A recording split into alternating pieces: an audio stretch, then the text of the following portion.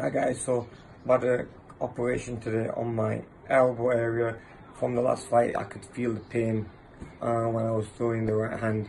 There's a bit of extra bone that was grown on the elbow, and which was knocking and making it very painful. So I'm glad I've got that sorted now, I've got that fixed, and hopefully I'll be back in the ring very soon. I mean, boxing is a tough sport where you have to work hard and train hard and you get all these injuries. But to overcome these injuries, you have to come to the hospital and get work done. So this is hopefully I will never get this injury again, and I'll come back stronger. Can't wait for the next one.